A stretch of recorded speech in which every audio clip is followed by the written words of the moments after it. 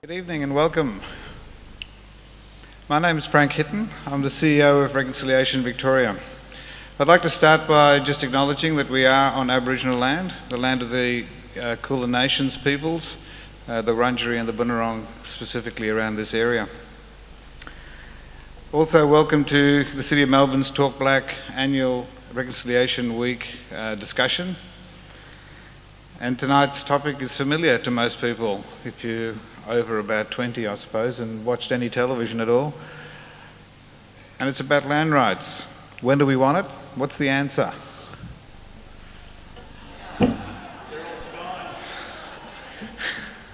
We need a bigger now than that. Land rights, when do we want them?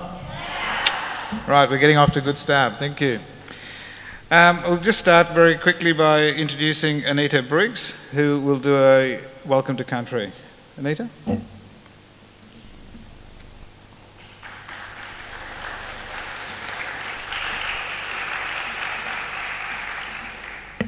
And that's Aretha, as in Aretha Franklin. I'd like to start today by introducing myself. My name's Aretha Briggs. I'm the granddaughter of Geraldine and Selwyn Bora Briggs. I'm a descendant of the Woiwurrung clan, Wurrundjerri-ballak being my family clan. My descendancy comes down through my great-grandmother, who is Mariah, who is the sister to Simon Wonga. So I stand here very privileged and honoured to speak on behalf of my ancestors. I'm about to speak in the Woiwurrung language, which I am in the midst of reviving. My introduction will go like this. Ngai nogalek panjol mamen ba lewiko. Mane wanareta ngoklech Briggs, mange pebejenek. Nogalangentana Wiradjeri. Kanbunwan yingagabarang nogalongandana naren nakaranganga.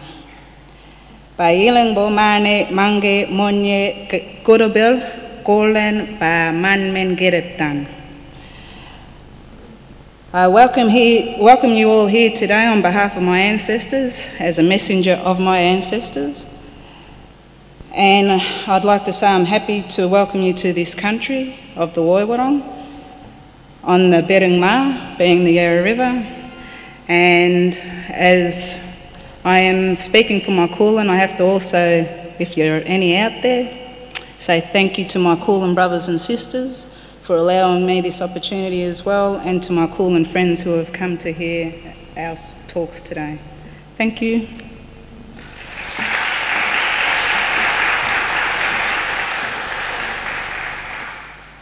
Sorry about that. I thought I did say Aretha, but never mind. The topic is, of course, continues to be topical. Aboriginal people for the last couple of 100 years have argued the same basic things about acknowledgement of sovereignty, and central to that is about issues to do with land.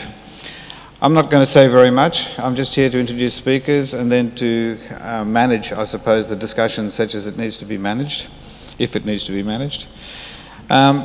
Each speaker's got 12 minutes, and I'll be sitting in front of them making rude gestures so that people can get home, if they go longer than that. And if you have questions, could you please rehearse them a little bit so that they're short and sharp, so that we can get questions done quickly, and there'll be 2 roving mics going through the audience as well. And address the question preferably to a particular speaker, but to the panel generally if you like. Okay, the first speaker is Adam McLean. You've got the bios on your seats, so I won't spend time telling you who he is and what he does.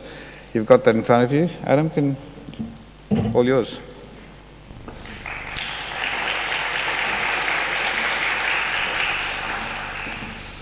Thanks very much. I'm of the panel, I suppose, the token white person that is going to give you an outline of where we're at as far as native title is concerned from a legal perspective, and I'm sure the other speakers will fill in the gaps that I miss.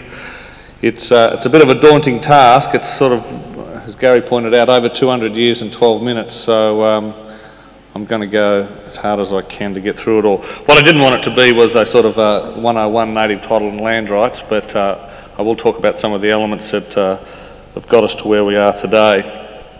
I've also got a sheet that should be on your sheets, which is a little timeline of native title and land rights, some of the sort of key decisions, key parts of bits of legislation that have come out, and that'll give you a bit of an outline as well. Look, just to highlight some of the aspects of from that timeline sheet. At 1788, of course, we had the British claiming sovereignty, and it wasn't, and part of that 60s land rights when we want it now came out of that was the first Aboriginal Land Rights Act in the Northern Territory. Now, that Act has produced significant benefits to the Aboriginal community, and you'll see there that almost half of the Northern Territory is now in the hands of the Aboriginal land councils up there, and 87% of the coastline's also been transferred. So that's significant wins from our point of view have happened in the Northern Territory. But it was a significant time later when we got the Aboriginal Land Rights Act in New South Wales. And I'm speaking from a New South Wales perspective. I spent most of my time, although I'm from Victoria, spent most of my time in New South Wales doing native title and land rights work. Significant from the New South Wales Land Rights Act is the proportion of land that's gone over to the Aboriginal Land Council system, and you'll see there it's roughly about 1%. And I'm sure that when the drafters of that legislation and the arguments about introducing that legislation were coming about, it wasn't envisaged that much land would actually go across. You'll see down there at the bottom of that second section is that it's in the order of nearly $3 billion worth of land and other assets are now in the hands of the Aboriginal Land Council system in New South Wales. So, I mean, again, it's significant. The other states and territories haven't got anything like that as far as the system, including Victoria, and that's, I suppose, what we need to start putting some energy and some thought towards. Of course, we had the Mabo decision in 1992, which led to the Native Title Act, and then after the Native Title Act, we were all working away, lodging claims, and we had significant impediments to getting agreements and getting claims to reach fruition. And then we had the WIC decision, which related to partial leases, of course, and then we had the amendments to the Native Title Act. The amendments to the Native Title Act, the WIC amendments, and the 10-point plan and all that argument that happened then, a lot of it was about agreement making, native title processes and how do we get agreements. And I suppose we're standing here today asking ourselves, why haven't we had the wholesale agreements that we thought we were going to have when we had the Native Title Act and the amendments to the Native Title Act? And it's sort of it's become topical now with Jenny McLean, Indigenous Affairs, Federal Indigenous Affairs Minister, talking about the wholesale amendments to the Native Title Act. And it's my view that, look, amendments, the Native Title Act might need some amendments, but it's the agreement processes are there. The parties aren't reaching agreement. You can change the Act as much as you like. The fact is we've got parties out there that should be reaching agreement and are not reaching agreement.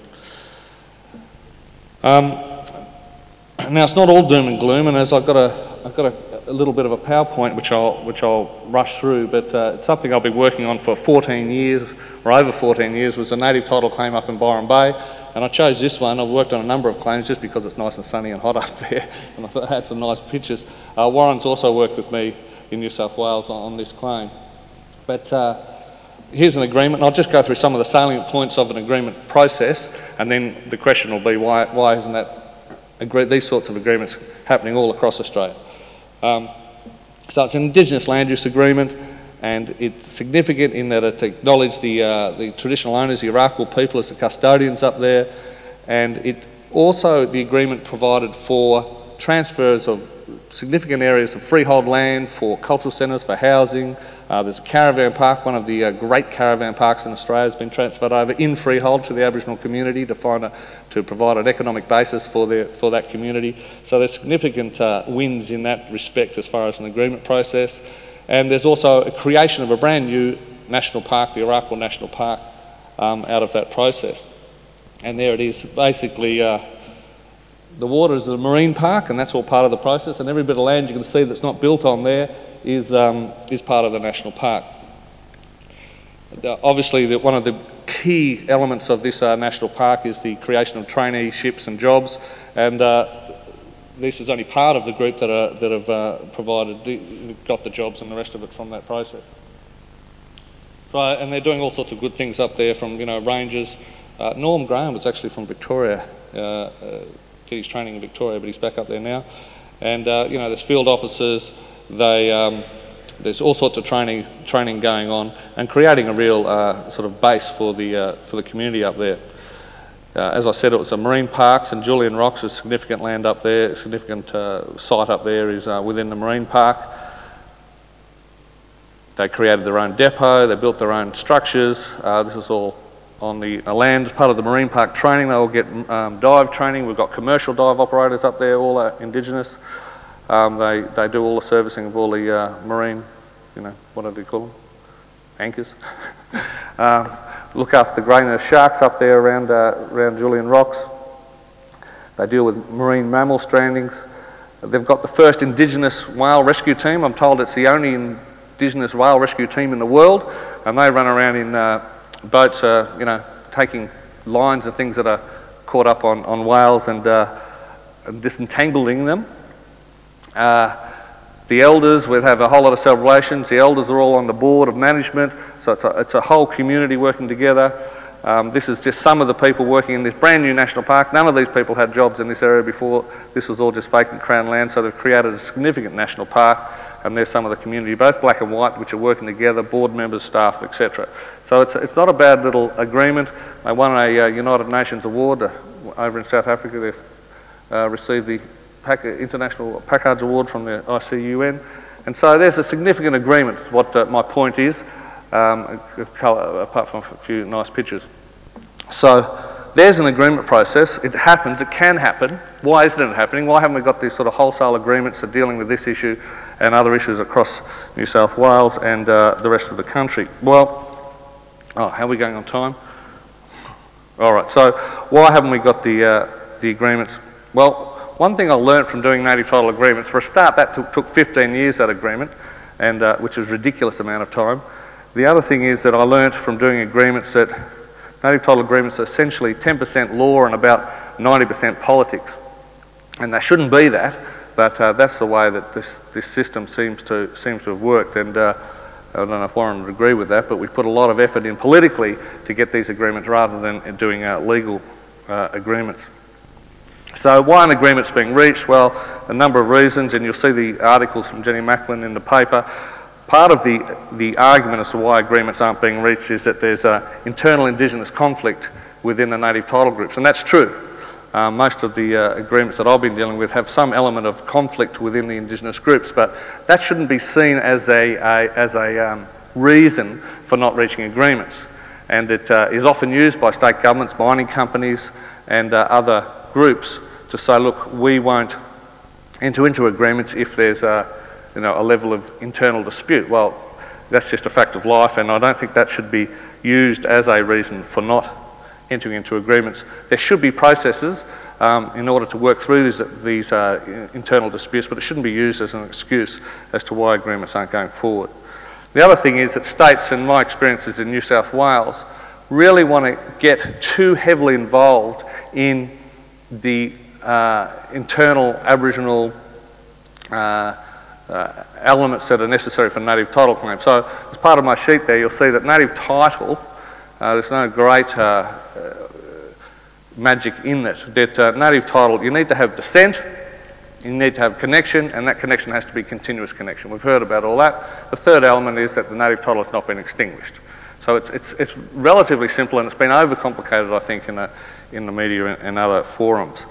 But in New South Wales, what we've had is the state government really spending too much time dealing with the internal material, if you like, that goes towards making that native title claim. And so we haven't been able to get agreements based on that process. Well, what are the solutions? There's some of the problems. What are the solutions? My view is that, and I've been pushing it for a number of years, is that it's up to the states and the federal government that they should promote this agreement-making process, not through just amending the Act, although the Act would be nice to have some amendments, but that's not the key to it. The key to it, I believe, is to have support of an agreement-making process through a framework agreement. So the states should follow the framework agreement process. You'll hear this being talked about now, and it's sort of gaining momentum, is that certain levels of material by the native title group should be able to be put forward, and then the states will say, well, here are the benefits that we will engage in an agreement process if you tick these sort of boxes. There should be a simple agreement making process which allows the groups to make that tick and say, yes, we're going to go down that road, or we're not going to go down that road. We shouldn't have the situation where we've got the Byron Bay Agreement, which has got all these great benefits and everyone's hailing it as a great agreement. It shouldn't have taken 15 years, and it should have been able to be just, that sort of agreement should just be able to be sort of ticked off the boxes, and people should be able to start that process. Look, I'm getting the wind up now, so I'll finish it there, but that's a basic outline of the native title and land rights regimes and some of the agreement making processes. Thanks for that.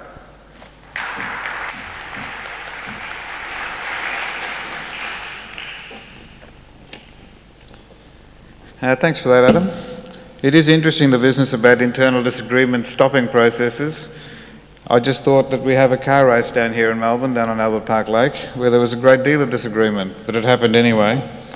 And it's still happening, and it still costs the government or us taxpayers money, so that's an interesting furphy. Our next guest is Warren Mundine. Warren, the stage is yours.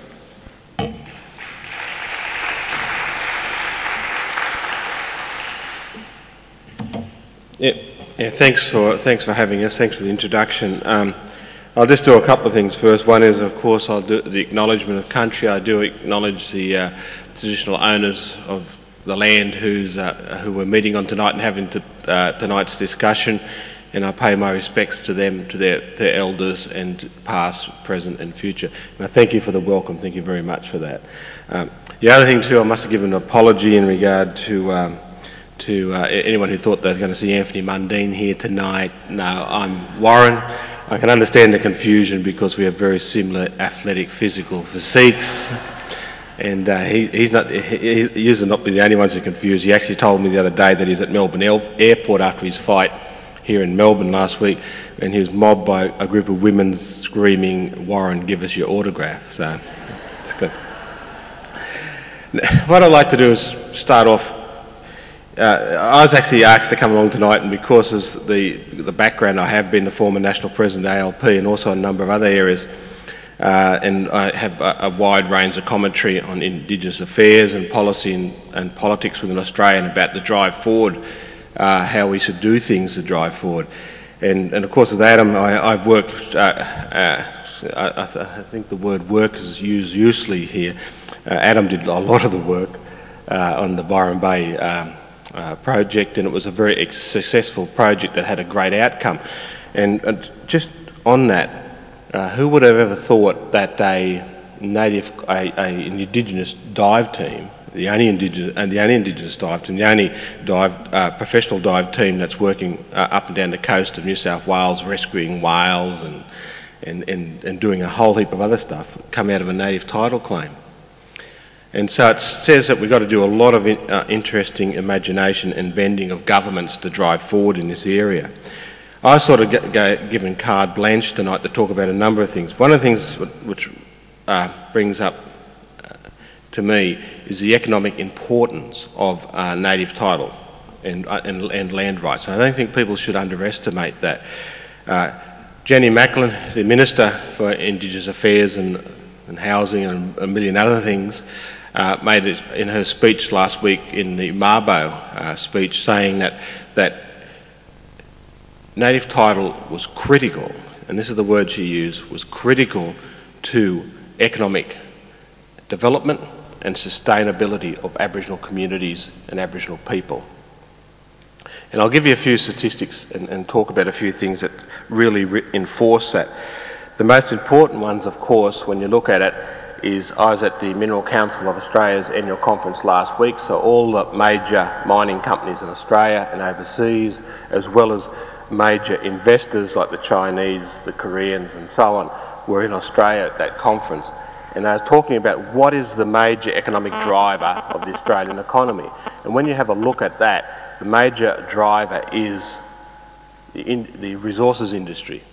If it wasn't for the resources industry, don't underestimate it, we'd be in recession and we'd have a lot of problems in Australia. It is driving us forward, and the biggest driver of that are the Chinese, and of course the Koreans, the Japanese, the Indians and so on. So that the Southeast Asia, that North Asian region is driving it forward.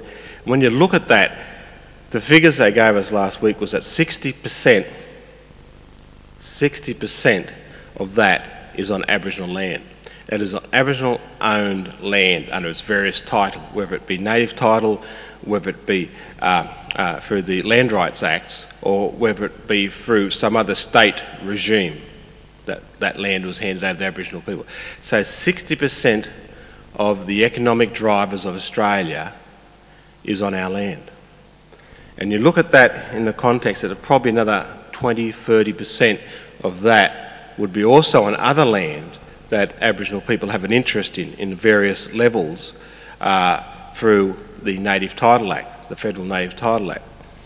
So you're looking at 80–90% of the economic driver of Australia, Aboriginal people have a major input into, and it's on their land. So you've got to say, okay, and yet when you look at these communities, you look at the poverty of these communities, and you look at the wealth of Australia, and you look at what is driving that 8 to 11% of the Chinese economy forward, and you look at those other economies, you've got to start raising questions. Okay, so what is the final outcome for Aboriginal people in this area? What Native Title has done, and I don't think people should underestimate this, what Native Title has done is put us, Indigenous people, a seat at the table. It's given us a seat at the table to work or negotiate with large mining companies. The next agenda, which some people would have seen my article in the Age last week, is how Indigenous people now, through the native title process, now engage on the international stage, looking at using that 60% resources and the other 20–30% resources on the international stage at an economic level, so that we actually do start getting those economic outcomes that benefit all of our communities. And this is where the next round of debate is about. How do we ensure that all this wealth, all these billions of dollars, and it is billions of dollars, even in New South Wales, which doesn't have the mining activities that are happening in Western Australia, you're looking at $9 billion, $10 billion, $8 billion mines that have been opening up in the last 12 months. You're probably looking at another 35 mines. In Western Australia, you start looking at the Kimberleys, we've got $45 billion worth of gas, petroleum and that. Looking at that area, you're looking at the Pilbara and the iron ore area, where you're looking at projects from about 25 billion up to $45 billion. They're just figures that just blow my mind. So how do we ensure that that income, first of all, how do we ensure that there's proper negotiations, that Aboriginal people have a proper seat at that negotiation table and have proper input, and then second of all, through the agreement process, any benefits that come out of that process, how do we ensure that one is the protection of our culture and the protection of our cultural heritage, as well as ensure that any economic benefits that come out of that we do receive receive those funds, and we're able to then drive our communities forward. And these are some of the things that we've got to have this discussion about. So the next round of talks that we want to do is actually go to any economic forum that's in the Southeast Asian and North Asian area. We should have, as Indigenous people, a seat at that table. You just work the maths out. $45 billion worth of gas exploration off the coast of Kimberleys. Kimberleys is on Aboriginal land. 60% of $45 billion. Where are we at that stage, at that table? So this is what we need to do about getting native title to play that critical role and have that critical outcome to get our communities out of poverty, get us into the wider economic area of Australia, but also the world stage. We do that in a human rights area, but now we need to do that on an economic area. Because some of the issues of our community is quite blatant to us, is that it's poverty. We are living in abject poverty, and the results of that poverty is all the things that you see in the Sacred Children's Report, is what you see in the Gordon Report, the Bonnie Robinson Report, and numerous other reports that talk about the dysfunctionality and other problems, the education levels, the health levels, the substance abuse and etc. that is plaguing our communities. And cutting, you know, we've got a 17 years life expectancy difference between us and the rest of Australians community. I was actually working it out that the average age of 55 years for an Aboriginal man.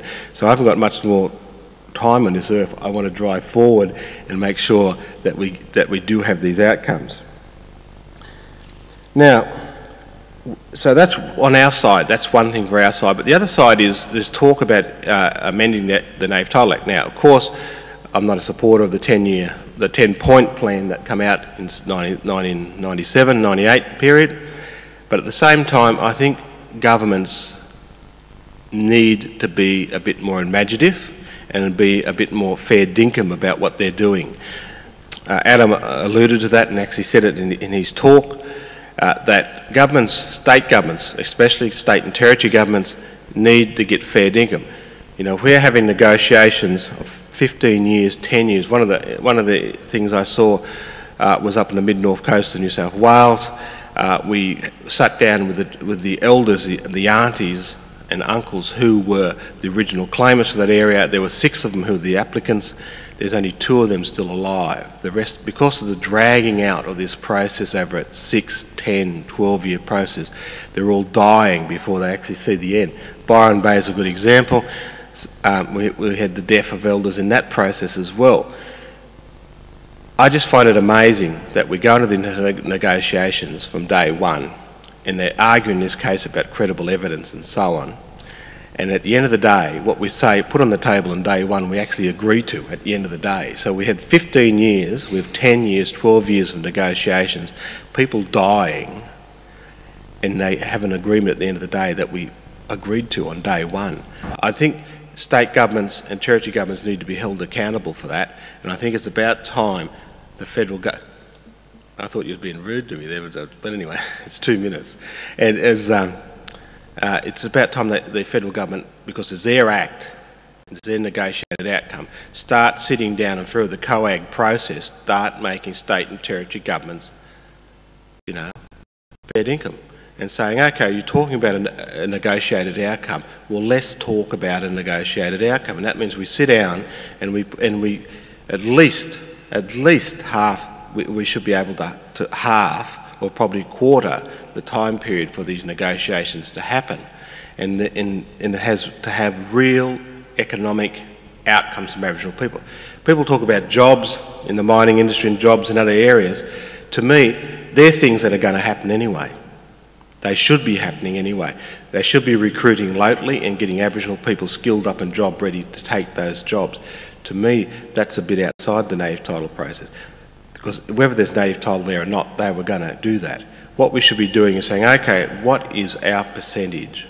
What is our royalty? And how do we ensure that it is properly spread through the Aboriginal community to get the economic outcomes that we need to improve our communities and drag them out of poverty? I just wanted to plant that seed in your head, and I want to have a good question and answer session. Thank you very much.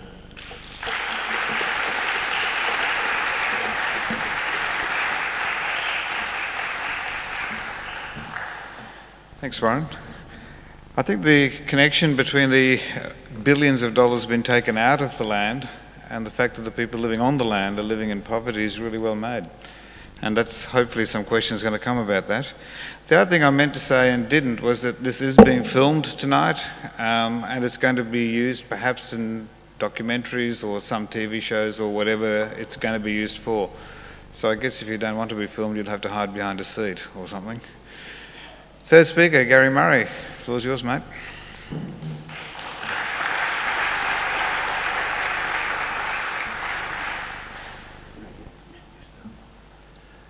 Yeah, I'm Gary Murray, and they told me I've got to do 220 years in 12 minutes and 16 years of Mabo, the Native Title Act, in about the same time, so it's going to be interesting. So I thought I'll just concur with the previous 2 speakers and show you some holiday snaps.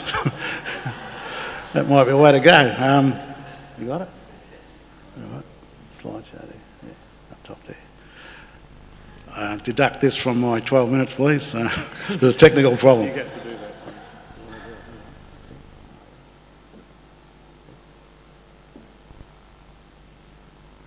Yeah, we're going to get landlines. I can't work out a laptop. Righto. Yeah, well, I've answered the question. We want land rights, of course we do. Yesterday, today, and tomorrow. It's as simple as that. Like, this is no complex issue. And I take Warren's point about native title is critical, but I think it might be critically ill in this state. I've got real problems with it, and as we go along, how do I move this thing along? Oh, arrows. I better acknowledge the Wurrundjeri people on whose country we stand, and I also acknowledge their esteemed ancestors and all the descendant family groups who come from those ancestors, and that's the crucial thing about native title or land rights or whatever.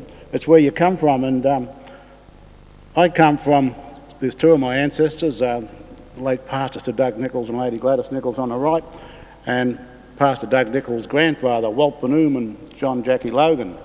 John Jackie Logan was his white name, of course, but he was around between 1840 to 1911. And obviously, Pastor and Lady Nichols were around between 1906 and 1981 in Nan's case, and in Grandfather's case, 1988. We did a statue up there to commemorate who they are and where they're connected to. You know, one of the problems we have with native title is, who the hell are we, you know? We get asked this question all the time. Now, if I roll my family tree out, and I think I've only done about a third of it, and back in '99 I did it, I think it'll go 12 metres that way. So what more do I have to do to prove to the state or to other people about who I am? And a lot of people can do that, it's not just me. My father, of course, I take the line that I have an Aboriginal father and an Aboriginal mother, and I am multi-clan, ambilineal, they're anthropological terms where I claim country through both sides. A lot of people have problems with that, but I don't. It's something that's come out of a lot of the evidence that we've given to people in the native title process, and we've got no problems about running it. So we exert our rights between Wodonga right down to Swan Hill, down to Bendigo, across to Horsham, across 7 groups. And we've been doing that for a long time. In my own circumstances, I've been involved in native title stuff for 12 years. And that's why I say it's critical. 12 years is a long time to work towards getting some sort of resolution of those claims. Where we are, we've got a claim across Wamba, Wiradjeri-ballak, we've got a claim across Wurrung, we've got another one against Yupagalk, and we're involved in the Wurrundjerri-ballak one, and we're doing a couple of other ones up in the northeast. So we're out there having a crack at it. But I'm starting to wonder, what are we doing there?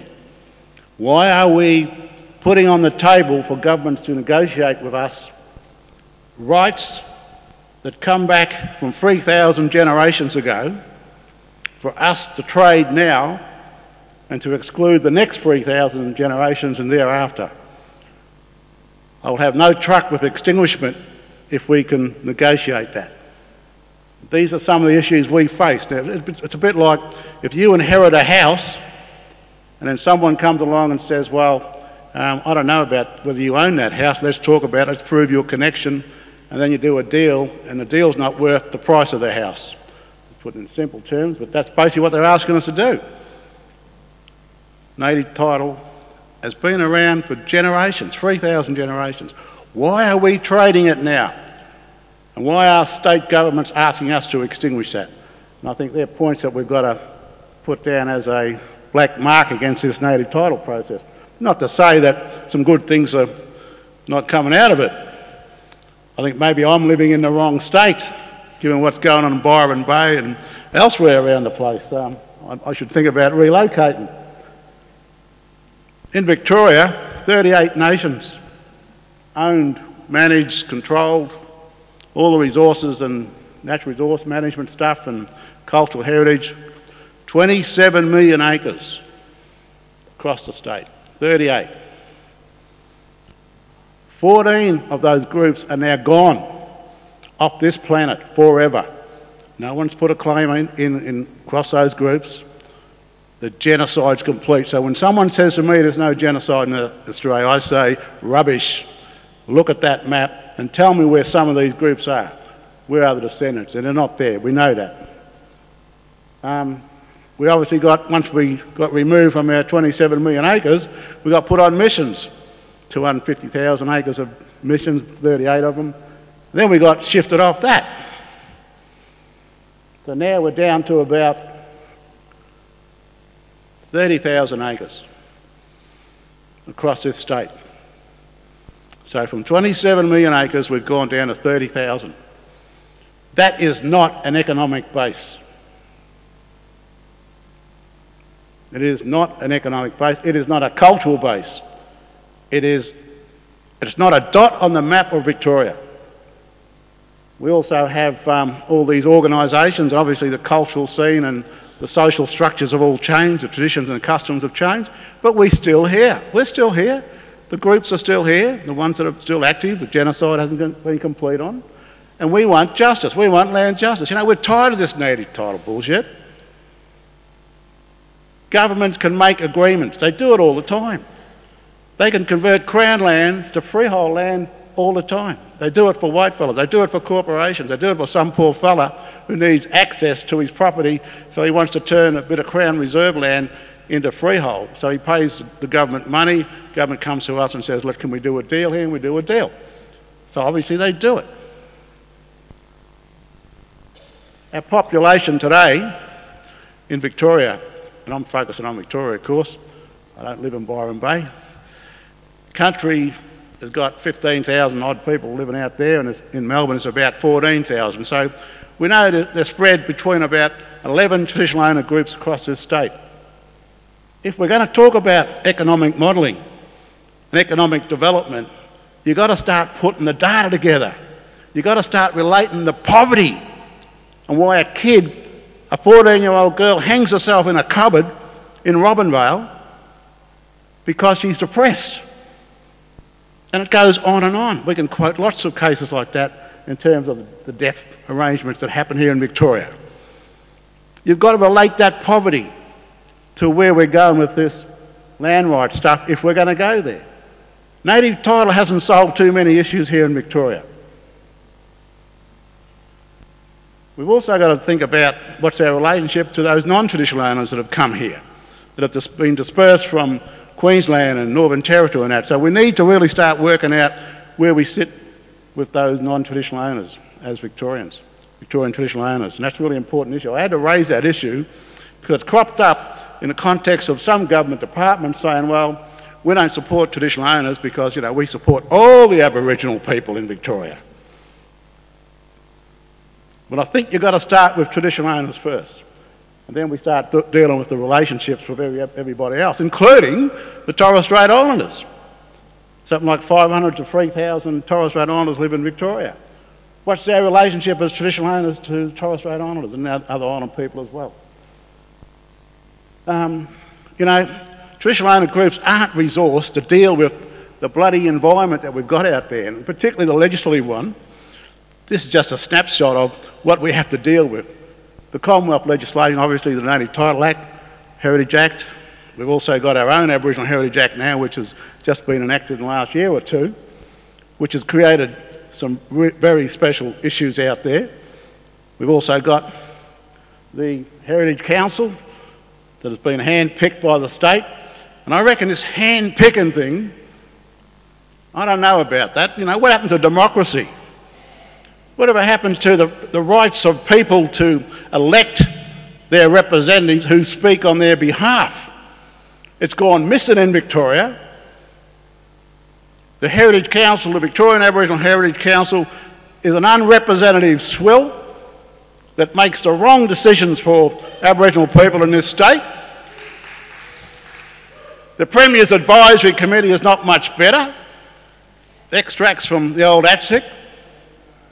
The Aboriginal Housing Board's even going that way. We've got Native Title Service Victoria reappointing themselves as board members last year. Now, it seems to me there is a bad political movement out there where government's exploiting Jackies, Uncle Toms, people who don't represent traditional owners, I'm going to say it. It's time it was said, if this is what traditional owners want, is this what all Aboriginal people want in Victoria and elsewhere? We saw the absolute farce of the National Indigenous Council. The Victorian rep was that guy that played footy. He should have stuck to playing footy. We never seen him down here, and he was our rep. This is sort of the political environment we operate in. I won't talk about that one. So what's the score? My son plays footy for Essendon. I've got 2 minutes. I say this, for $100 million in this state, we've come to free agreements worth about $7.4 million. That is poor economic outcomes. That is poor economic modelling. We've got to change that. I won't talk about that. Yes, Rob Hulls, he's a good fella. He's Attorney General, Minister for Justice and the Deputy Premier. He wants to see some agreements going. So why can't we get them going? Why do the bureaucrats keep throwing up obstacles for us to jump so that we can't simply sit down with somebody and do an agreement? Why do we have to wait 12 years? Free agreements in this state, 12 years it's taken. We've got another 20 out there to do. So that means the last one might get done 100 years from now, maybe.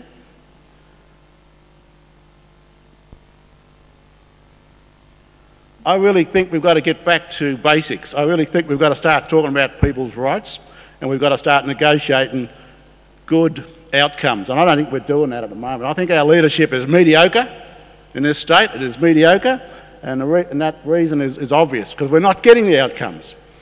We need, from a traditional owner's perspective, we need a state body that's going to show strong leadership, similar to what, not as the same, but the Northern Land Council's pretty strong, the New South Wales Land Council's pretty strong, Tasmanian Land Council's pretty strong, but we need a body that needs to be funded to get out and do the sort of things that Warren's talked about and Adam.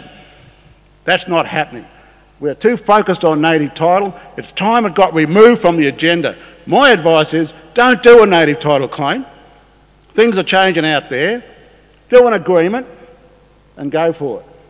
The ILC, I've got to do some time on these fellas. That's their record up there. 216 properties, 6 million hectares across Australia. Victoria's on the bottom, 4,900 hectares. The rest of the places speak for themselves. Western Australia, 2 million, Queensland, 1 million, etc., etc. There might be a good reason for that, but given that the ILC was set up for the most dispossessed, I don't accept it. And you shouldn't either, because they have a $1.6 billion investment fund. They should be acquiring a lot more land en masse here in Victoria for the dispossessed, to give us that economic development base that Warren talks about. I won't talk about that. We demand an ILC board member on the National Board. We haven't got one. We used to have one, but that's gone. We demand equity in their dealings, and we demand that the state and the ILC get together and develop some funding arrangement so we can start buying land back. Well, we have to. We want agreements, of course we want agreements, and obviously I'm going to speed right through this. We also need to get into really big economic development strategies. This is Canida is an Indian reservation model that I went and visited in 1987. Big reservation, of course, 1 million acres, but it's an arrowhead type shaped building. Where's ours? Where's our cultural facility, multi-purpose, 2 towers, 40 stories high, building in the CBD that's linked back to those traditional owners? Where is the showcasing of our cultural heritage in this state? Down the back alleys in the southern part of the CBD, out of sight, out of mind. That's the Heritage Trust, where it is at the moment. It needs to expand. We need to expand this concept. It's going to create jobs and training. That's what it'll do. So we've got to get right into that stuff. And why shouldn't this be part of a major economic strategy right around Australia?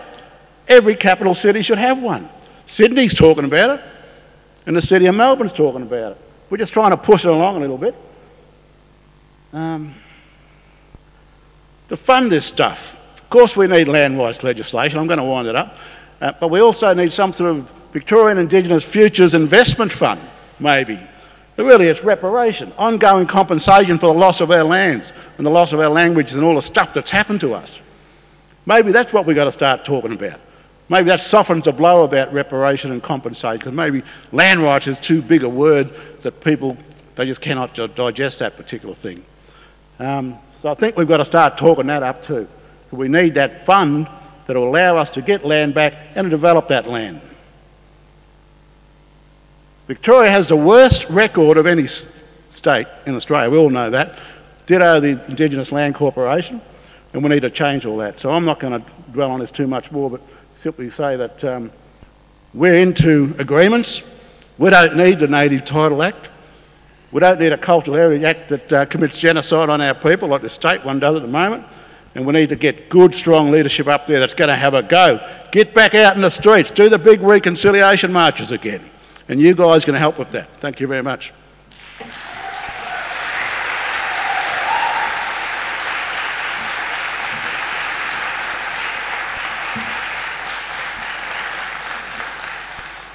Thanks, Gary, as always. No, I think what you say is really valid, and I think that it is up to us to start supporting some of that and supporting Aboriginal people in Victoria, starting with traditional owners to get some of the stuff moving. Aretha, please. Woiwurrung yin kulan. Yini wakan aran Ulupna tongala naruk jeperan naruk. Ya Wurrundjerri-ballak birarong nok. Warndite naruk. Yini yakap nararan ya Aretha Briggs ya yini kuka naran ya Geraldine Briggs. Bigurumja ya Wamba. Ya yini Yerdabilla. Yini yakap naran ya Dhudhuroa. Clements ya McLean Briggs. Nga dano nga tanajuk. Toma tamanga. Nyuandana. Toma beang. Bundjalung. Balianong. Beameong. Bea nyuandanda ya emalang. Ya Noran, Woiwurrung, Wurrung, Wamba, Wurrung, Wurrung, Wurrung, Gundijamara, Kanai, Lechi, Kurnai, Mari, Tari, Yakurian Bena Victorian, Papara Banarak, Ngadano Lojpach Nararak, Yori, Kanangor, Nga Lojpach Nuranak, Nini Yaro Yori Lojpa, Ya wana malam, nyuandanak, nangade, nyuandan yen bena, darling Victorian.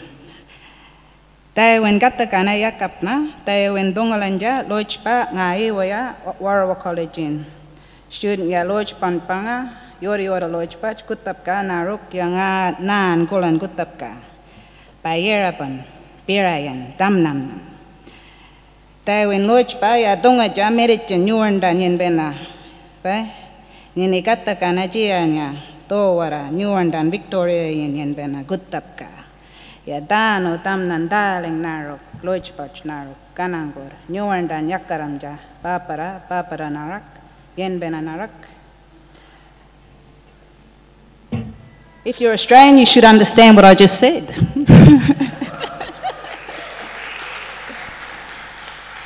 So I'm basically going to call on your personal experiences, your IQ, and your common sense as I deliver my message here today, which is, of course, targeted at our language of Victoria. I'll give you a very quick translation of what I said. My name's Aretha Briggs. My homeland is of the Yorta and of the Woiwurrung. My country on Yorta country is Ulupna along the Murray River. And my country on Woiwurrung country is Wurrundjerri-ballak, which is on the Yarra River up around Wonga Park area, just up past Wurrung, and backs onto the Hillsville area. My grandparents, as I said earlier, are Selwyn and Geraldine Rose Briggs. My introduction to you also, as I give it, is a very traditional one. It is an introduction that my ancestors have used for thousands of years, which I'm hoping to revive. I'd love to give my love and respect to all my ancestors and invite them to join us today to make this a comforting and welcoming to all our family and friends of the Kulin Nation.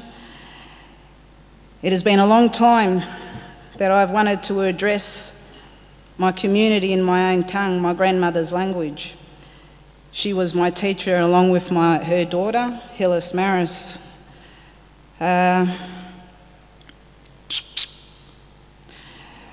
I've just given you an example of Yorta being spoken on a fluent basis. I get my background with language. I was raised in northeast Arnhem Land. My mother is Margaret Werrapanda, who married into the Wurrung people in northeast Arnhem Land, and I was adopted and taken in by my grandmother, who is deceased, who I refer to as Mormor. She taught me a lot about what my grandmother from Victoria also taught me. They both actually shared the same totem, so I feel very privileged to have a modern day and a traditional outlook on my totem. Over the years, I've watched confused children walk into my classroom, as I've also been a teacher at Wurrung College for over 21 years, and had the experience of witnessing students walk into my classroom, Aboriginal students that is, with confusion and towards their identity. I've also witnessed the healing that comes from learning their own language and from learning about sacred sites, whether it be Uluru in Alice Springs or the Great Dividing Range in Victoria that reaches up to Queensland. A lot of the children came from right across Australia, but we all had one thing in common, and that is that we are the descendants of the sovereign owners of Australia, and we have a very strong responsibility to uphold their wishes and their concerns for, obviously, the future descendants and their future generations to come. The main issues that I'd like to raise today, my main points, from working with language over 21 years of my life. My grandmother actually had me teaching at 14 years of age, so I've been teaching language for a while now, and I've noticed within my teaching that a lot of our people, not only Aboriginal people but Australian people, are walking around very confused about who they are as Australians or who we are as Aboriginal people. And it's got a lot to do with the false stories, the false histories that are being placed upon us, and we need to hear the truths be told. The children need to have the truths, your children, our children. So I'm basically calling on all of my brothers and sisters here today, brothers and sisters under the same, living on the same mummy country, Australia, to raise the awareness that our people need our language, which connects us to our land like a sick person needs medicine. Our doctor is our land, our doctor is our language. It gives us all the answers that we may have. Any questions that my children or my great-grandchildren may have, I hope to be able to answer them for them, because I learnt it through my history of my people and what we've already been through, and it's not only in 250 years. Victoria is probably, it's been at the forefront with delivering and reviving Aboriginal language, with Wurrung College leading in the forefront. Unfortunately, we haven't had the support from federal and local governments in funding, which has really put us back on the back foot. And I've got to say, I congratulate New South Wales on finally getting their language policy through, which has seen them move forward the horse's bolter when it comes to the language in New South Wales, and how far they have come in training their Victorian with their policy. They have been able to get the funding to train the Victorian Aboriginal language teachers, to have a formal response for local and federal governments in regards to rights of Australian Aboriginal people, to decolonise their social status and revive and reclaim their own identity and language. Revive the language at a local level so that not only the Aboriginal people can learn their language, but all people within the community of the land that they may be living on can learn the language that belongs to the area that they live on eventually. Local language resources centres need to be developed within the Aboriginal communities. The language centres need to be developed within the country where the language is spoken. At present, we only have VACL, which I've got to say is presently seen as a big brother when it comes to the Aboriginal communities, because we're not allowed to currently make decisions without VACL being seen as the big brother who says yay or nay to what the community's actual needs may be. So we'd like to see the power go back to the communities rather than see everything under the one organisation. And as you can imagine, there's a bit of controversy within Aboriginal organisations, referring to what Gary mentioned earlier, we have sovereign owners who have a little bit of knowledge about their language, and we've got people that come from other countries that are bringing their own identity to Victoria. So there's a bit of confusion again that's set down amongst our people. The last thing I'd like to probably mention is Aboriginal organisations. What are Aboriginal organisations doing to support the revival and reclamation of our language and culture? With all what we've spoken about today with land rights, our people are dying, as we all know, at a very fast rate. Our young people are finding it harder and harder to adapt to situations of today. Our people are one of the most amazing people in the world. In 250 years, we've learned how to speak English just as good as any English-speaking person. But I think now it's time for us to learn about ourselves and to share with you who you are as Australians in regards to this country. There's a lot that you are still to know about yourselves as Australians coming from this country, as there is just as much to learn about the Aboriginal people. And until our people have the right to express themselves in our language, and until you have the right to know our sacred sites by their language names, whether it be Uluru, whether it be Wurrung, these places are very sacred, not only to us. We'd like to think that they're sacred to anyone who walks on this land. Australia is a very sacred place. We consider it the Garden of Eden, and it is only last week I read in the Koori Mail that the Canadian Prime Minister is about to say sorry to a people who were colonised 500 years before us. So it is only from the work that has been done by our people that that's been able to come about. So I'd also like to say that you will help not only the Aboriginal people in calling on these issues to be raised, but you'll be helping the rest of the Indigenous people throughout the world, and hopefully not only Indigenous but all human beings throughout the world, and let's try and get it right for the future. Thank you.